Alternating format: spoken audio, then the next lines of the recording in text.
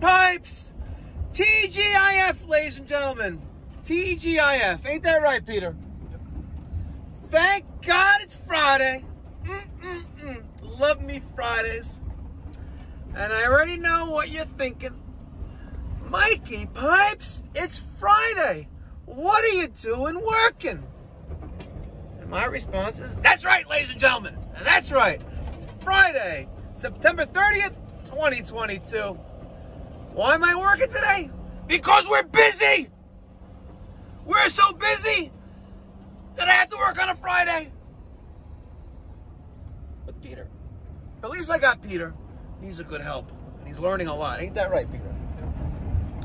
And yesterday, you want to talk about what you did yesterday? No, I'm good. Nah, we're not going to talk about what Peter did with the other mic yesterday, but you can only imagine. But he's back at work again, and that shows the character of the individual. And I'm thankful that Peter's back here again today with me instead of the other mic. And I'm sure he's thankful too. You're very thankful. All right, we're going to kick off this last day of September on the work calendar by doing a heating tune-up. We're heading over to a client in Malvern, which is in Nassau County, about 7-10 minutes from the shop. We're doing a heating tune-up. I think it's got a Dunkirk boiler. So it's going to be the first heating tune-up I'm doing for the season. It's going to be really, really nice. I think it's the first heating tune-up. No, we did a heating repair already. Haven't done a heating tune-up. So it's going to be nice. Make sure you stick around. Make sure you smash that thumbs up button. Smash that thumbs up button like you want to smash potatoes to make mashed potatoes on Thanksgiving. And how I want to take this bottle of freaking hand sanitizer and smash your face in for not hitting that thumbs up button. So do it now. I tried. That's what last weekend when I put it on, it was kind of cold. I'm like, well, let me just, make sure it works. Well, you'll hear it fire, but then there's no air. No bueno. I hear it now.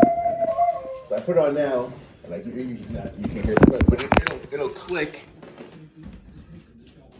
But then there's nothing. And it turns on downstairs? Like you can hear, you can almost hear it here. Be quiet for a second. Let's see if we can do it again. I heard the click. I heard that the relay downstairs open. Okay. But then there's not that like whoosh, where of course now it's going to start making some fun hot air for the rest of the house. Let's see what's going on. I think you can probably get in there pretty easy. I think I remember. Oh, was I here on a Saturday night like 5 years ago? It might have been. I think I came before or after dinner. Yeah, I remember this. It was Saturday night about 5 years ago. And you had no pilot. Yep. You had no pilot, and we ended up changing the gas valve. It's running. It's definitely not getting any. No heat in the house. Okay. So we have ignition. We have yellow flame. That's actually maybe a little bit too much there. Yeah, well, that's expected here. Take a look at that low water cutoff probe and the wire attached to it. I'm gonna guess there was a control here at one point. Okay, and I hear the relay. Here's the relay. The Aquastat relay. Aquastat relay is making that noise. And if we go over to the circulator, oh, it's running. Circulator's running, you can hear that. Peter, put your ear against it. No, this. No, I can hear it. You can hear it? Okay. So, but he's got no heat. Let's check pressure. Pressure is right around 15 PSI, it looks like. That's getting hot. And that's warmish. Vent dampers bypass too. Man.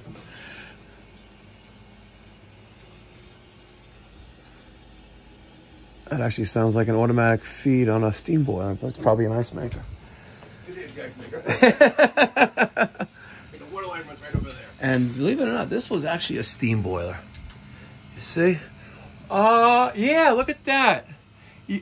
you or someone in this house's history converted this boiler from from steam to hot water. Yep. Ah, look at that. See? There's the water level mark. See that, Peter? Yeah. There's the water level mark. This was the upper valve and the lower valve of the sight glass. They made this the Aquastat relay tapping. This was the low water cutoff probe, which is right there, which they didn't bother to wire in because now the probe needs the control for it.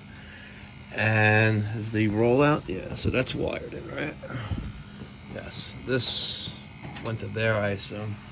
So you converted the house from steam to hot water. Yeah. And there's the piping. Regret to this day. You regret it? We love, you know what? Not like those nice warm steam radiators. They were a pain in the ass. They were a pain in the ass. And let me guess. They started banging. They were banged every time they came on. Big leak. And it was someone convinced you to convert it. You know, we were in the middle of renovating anyway. We just put central AC in. Yes. Yeah, it was like, the kids were little. It was like, okay, you can fix it for whatever, Yep. $18,000, or we can just do this for $5,000. You're like, you know what, man, I don't have that kind of money. So, I hear you. No, but they repurposed the boiler, which is okay. Yes. I would have liked that they put back a few key, safety devices like the low water cutoff. The vent damper was bypassed, but yeah. Again, it is what it is. So Over the years, we've been, now, as far as piping, I see you have one zone in the house. Yeah. And all the piping is PEX. They just abandoned all the steam piping. Yeah. Okay. So it's all PEX throughout the house. They gave you baseboard probably, or what did they give you? No, it's forced air. Oh, forced air out of vents. Yep. Ah, okay. So now we're getting somewhere. So now you turn the thermostat on, but nothing was coming out of the air handler. Right. Now we're getting somewhere. Okay, so now I was focusing all my attention on the boiler, Well, maybe it's the... but we need to deal with the blower. Okay. Which is Because we do have... That's hot. That's hot. Want to grab the thermal camera? We'll take a look at this real fast. All right, we got our HIK Micro, the B20. Open the sight window and take a look at the piping. So we are circulating. The one to the left, that's supply, and we're already at 132. And that one, 121. So we are circulating. The only issue now is why isn't the air handler coming on? Because the forced air system. All right, Peter. Now we're gonna head upstairs to the attic. And It's actually it's a knee wall. Yeah. It's a knee wall. And over the summer, you and Daniel actually replaced the blower motor. And it was quite a challenge because they built the wall after they put the air handler in. So let's go fix this guy's heat. cool, but... All right. Let's see the seat pad. I wish I had a better light for you, but you know what I can do this. Light? Okay. So it looks like we got a comfort maker. Let me guess, that's the blower compartment? Oh, to the right, yeah. How did he get in there? This way. The closet. Yes, it goes. We can't get back to there too. We have to. Oh my God. Wow. All right, so here is our, there's our fan coil, which is hot. Hot. You need to turn it off downstairs? No. No.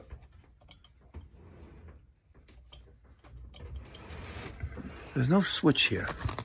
Ow, damn it, it's hot. Is there a power switch? Remember, recall a power switch being here? Not particularly. I see the power line. Let's go to the thermostat. All right, turn the thermostat fan switch on. The fan comes on. That's the AC. All right. So we know we have 24 volts, and we know we have a proper voltage for the fan to come on, but why isn't the boiler triggering, or why isn't the hot water triggering the fan coil to come on? That's the question. All right, here we are. We're in the closet now. Peter, I'm in the closet. Oh, look, he actually has a sense of humor. He said, oh boy. Want to be in the closet with me? You'd rather be out of the closet, right? All right, I'm going to try to take this panel off and see what the deal is. But there's our space conditions at working. How did Daniel get this blower out of here? It came out this way? I was here or he was here, but there was one of us on each side, and we were kind of just push it out. Yeah, back and forth. Damn. All right, let's see what happens. Peter, I don't really know how this is coming apart, but we got the cover off. Pretty cool, huh? Yep. Okay. All right, take that, please. Thank you, Peter. All right, let's see what we got here. So there's our blower, which we know works. And here's our control board. We got a bunch of Wagos here. All right, so for whatever reason, the fan is not turning on the blower. I mean, the Aquastat, strap-on Aquastat is not turning on the blower. We know that this wire right here, oh, was it that one? Peter, I want you to go on the other side. You know that wire that's connected to the Aquastat? Mm-hmm. I want you to try to pull on that a little bit. It's this one, right? Perfect. Okay, good. All right, so this one, oh, we have I was about to say we have a short, right? But the people on YouTube corrected me. We had an open circuit. Right, I just wiggled this wire, right? This wire right here, I wiggled this wire, and then the blower came on. Now she's blowing. And she's not blowing bubbles. All right, so I took Wagos lever 221 wire connectors. This is the 5 conductor, 2 conductor. So I have 5 2 conductors, 1 5. Just eliminates all the wire nuts as a potential open circuit here. Not a short, open circuit, right? People on YouTube are quick to correct me. All right, but us HVAC guys, we call them shorts, okay? And I'm not talking about the YouTube shorts. All right, let's turn this back on and see what happens. It works. All right, now, Peter, I would like you to go to let's go to the thermostat on the first floor. Let's turn off the heat. All right, we'll wait for this to turn off, and then we're going to wait a few minutes to turn it back on. We're going to make sure we eliminated our potential open circuit. And ladies and gentlemen, if you happen to enjoy watching my content, and you're in the HVAC industry, and you happen to be living in South Carolina, and you are in the Charleston area, and you would like to work for me, hit me up, Mike at mikeypipes.com. I'm estimating in between, right now it's the last day of September 30th. I'm estimating that we're going to be up and running probably around January, February 2023. I still have a lot of work to do, and again, I don't know the condition of the Charleston area right now because of Hurricane Ian, but it disrupted my plans. I was supposed to be there, boots on the ground yesterday, today, tomorrow, and Sunday, looking for a flex space, but we're going to see what happens. But if you're interested, Mike at mikeypipes.com. Email me. Let's have a conversation. And remember, I don't cut any corners, so don't be sneaky. All right, so Peter turned off the thermostat. Right now, we're going to wait for that Aquastat relay to drop in temperature. Aquastat relay, strap-on Aquastat, it's over here. We're going to wait for that to drop in temperature because right now it's set for 140 degrees. It's going to take a little longer because the cover is off, right? So let's get that cover back on, just to shove it back into place, and let's wait for this system to turn off. All right, I just have the cover just in place, and the reason why I want to put the cover on, because right now that blower that's right there, it's sucking in all the air from this open area, from the knee wall and this roof line right here, and it's not going to suck the air across the hydro coil. It's on the other side of the evaporator.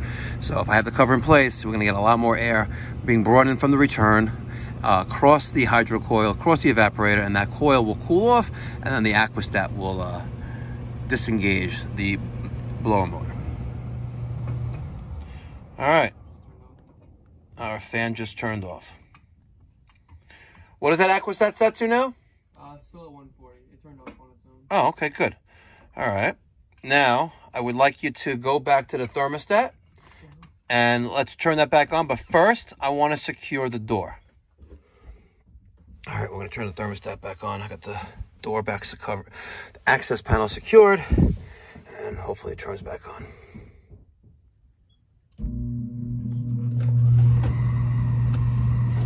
Perfect. There she is. She works. Beautiful. Was it terrible?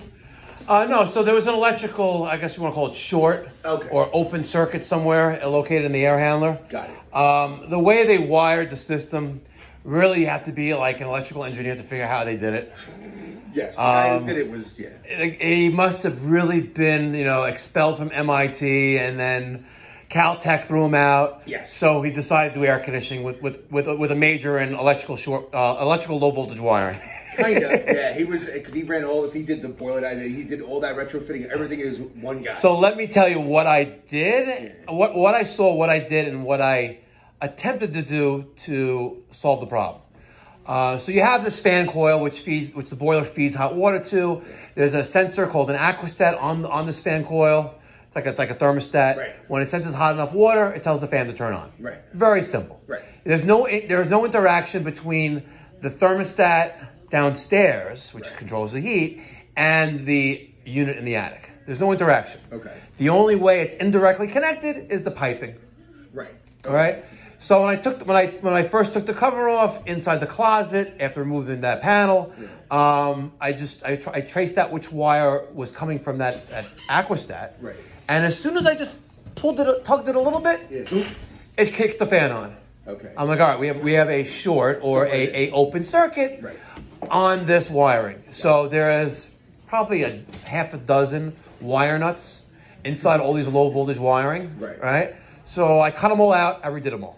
Okay. With not wire nuts, there are these European connectors called Wagos, and they're far superior. Got it. And it's actually code in Europe. We haven't gotten there yet. Well, we're getting. So I cut them all out and I replaced them. Okay, cool. Moving forward, if this reoccurs again, which I doubt, but you're going to have some kind of electrical issue. And I'm not saying call an electrician, but we're going to have to spend a lot more time here because if it happens again, then it's going to keep it recurring. Because then obviously maybe there's a break in the wire or something like that. And now we're talking about from there to there to there. Now we're talking about reinventing the wheel. Right. At which point maybe we would consider maybe abandoning what you have. Not abandoning, but maybe it's time to replace at that point. Right. Say, okay, and with the technology that's out there now, the boiler would come on only as an emergency. That's what kind of systems that are available now that's ultra efficient. Right. Like I know you have a Freon based system. Right. It's one of those heat pump. And the heat pumps now, it's like literally. Remember back when they changed the LED light bulbs, about a decade ago? And they said, "Oh, this is the best thing since light because they use that much less electricity." The same exact principle. Right. So the technology's out. Yes, it's more expensive than a traditional air conditioning system, but something to consider. Like let's say the compressor dies, or you have a Freon leak, and you really got to spend some big bucks. That's the time to bite the bullet and revamp the system. Right. And at that point, you basically replace the boiler with a heat pump, a big enough one that can run. And I'm not saying do this, but there are rebates now that are available because of our great president. Yes. Right? There are rebates now available that if you got rid of the gas in your house, it would be enough rebates where it almost pays for the entire job. Wow. Okay. You'd have to lie about your income a little bit, though. I'm sure about that. All right, ladies and gentlemen, thank you so much for tuning in to today's video. I hope you enjoyed it. I hope you found it somewhat educational. And I hope I made you laugh a little bit. Because at the end of the day, if you're stuck at that job, being just over broke, or maybe you're not, maybe you're tired and miserable, and then you go home to your miserable wife or miserable husband, right? And you just hate life. Find a better career. Find a better career. Or maybe you're in a good career like HVAC and plumbing, and you work for a miserable, really miserable, see you next Tuesday type of person, right? See you next Tuesday. You know what that stands for? See you next Tuesday? You'll figure it out. Then maybe you need to work for me. And maybe you happen to be in South Carolina, maybe you happen to be near Charleston. But make the move. Make the move, ladies and gentlemen. Make the move, because I'm making moves. All right. Thank you so much for tuning in. Hope you enjoy the weekend. or the rest of the day, or the evening, regardless of what time of day or night you're watching this. Until next time, be well, God bless, stay safe. Don't forget to smash that thumbs up button. Smash it.